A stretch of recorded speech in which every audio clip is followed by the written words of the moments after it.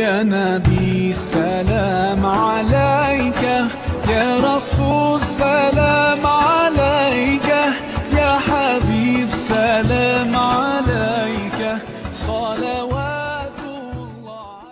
Subscribe کیجئے ہمارے channel اور دبائیے بیل کا آئیکن تاکہ آپ کو ریگولر نوٹیفیکیشن اپڈیٹس مل سکے. حضرت سیدنا حسن بصری رحمت اللہ علیہ کے دست مبارک پر ایک ایسے کفن چور نے توبہ کی جس نے تقریباً 2200 کفن چرائے تھے. حضرت حسن بصری رحمت اللہ علیہ کے دریافت کرنے پر اس نے 3 قبروں کے واقعات بیان کیے. ایک بار میں نے ایک قبر کھودی تو اس میں ایک دل ہلا دینے والا منظر دیکھا. کیا دیکھتا ہوں کہ مردے کا چہرہ سیاہ ہے، پاؤں میں آگ کی زنجیریں ہیں اور اس کے منہ سے خون اور پیپ جاری ہے.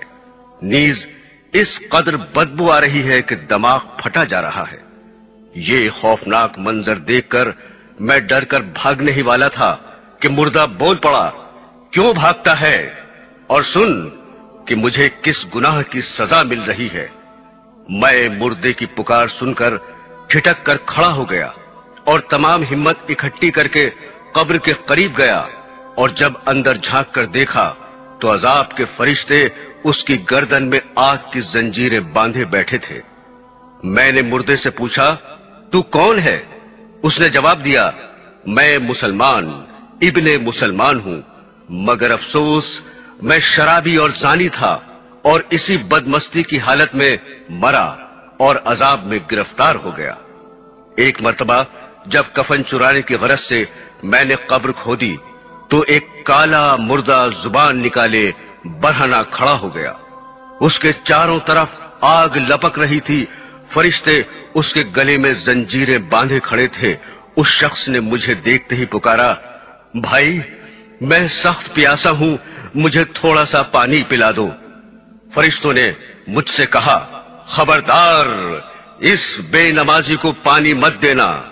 پھر میں نے ہمت کر کے اس مردے سے پوچھا، تو کون تھا اور تیرا جرم کیا ہے؟ اس نے جواب دیا، میں مسلمان تھا مگر افسوس میں نے اللہ تعالی کی بہت نافرمانیاں کی ہیں اور میری طرح بہت سے لوگ عذاب میں گرفتار ہیں. میرے دینی بھائیوں، دیکھا آپ نے، بے نمازی، شرابی، زانی اور اللہ تعالی کی نافرمانی کرنے والے کس قدر خوفناک عذاب میں مبتلا دیکھے گئے.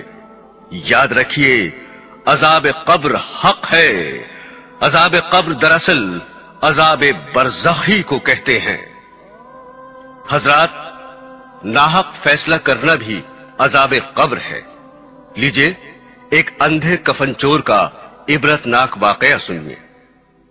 ابو اسحاق ابراہیم بن عبداللہ طالبی رحمت اللہ علیہ کا بیان ہے کہ ہمارے یہاں ایک اندھا کفن چور تھا. وہ بھیک مانگتا تھا اور بھیک مانگتے ہوئے وہ کہا کرتا تھا کہ کوئی شخص مجھے کچھ دے تاکہ میں اسے انوکھی خبر سناؤں، اور کوئی شخص مجھے زیادہ دے تاکہ میں اسے انوکھی چیز دکھاؤں. ایک دن وہ بھیک مانگتا ہوا آیا، لوگوں نے اس کو دیا، میں بھی وہاں موجود تھا.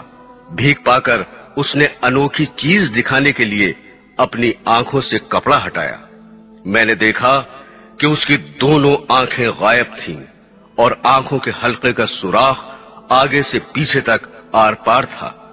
دونوں سوراخ ایسے تھے جیسے 2 ٹکلیاں لگی ہوں، اور سامنے سے اس کی گدی کے پیچھے کی چیزیں صاف نظر آ رہی تھیں. پھر اس نے کہا کہ اب میں تم کو انوکھی خبر سناتا ہوں.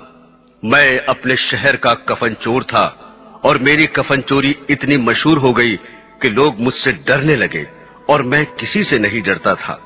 میرے شہر کا قاضی بیمار ہو گیا اور اس کی بیماری سے بچنے کی کوئی امید نہ رہی تو اس نے مجھے بلایا اور کہا، میں اپنی قبر میں بے عزتی 100 اشرفیوں کے عوض میں تجھ سے خریدتا ہوں. یہ 100 اشرفیاں لے لے اور میری قبر سے کفن نہ چرانا. میں نے اشرفیاں لے لی اور چلا گیا. قاضی اس بیماری سے اچھا ہو گیا اور موت سے بچ گیا. پھر وہ قاضی کچھ عرصے کے بعد بیمار پڑ گیا اور آخر کار مر گیا. لوگوں نے اس کو دفن کر دیا. میں نے سوچا کہ اس نے جو 100 اشرفیاں دی تھیں وہ پہلی بیماری کی تھیں اور وہ اب تو دوسری بیماری میں مرا ہے، اس لیے میں نے اس کی قبر کھودی تاکہ اس کا کفن چرا لوں۔ قبر کھودنے پر میں نے عذاب کی آہٹ محسوس کی اور قاضی قبر میں پریشان حال تھا۔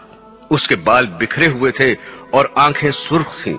یہ منظر دیکھ ہی رہا تھا کہ میرے دونوں گھٹنوں میں دھکا لگا اور پھر میری دونوں آنکھوں میں دو شدید انگلیوں کی ایسی ضرب لگی کہ آنکھیں آر پار ہو گئیں۔ جیسا کہ تم لوگ دیکھ رہے ہو، جب میری آنکھوں پر ضرب لگی اس وقت ایک آواز آئی۔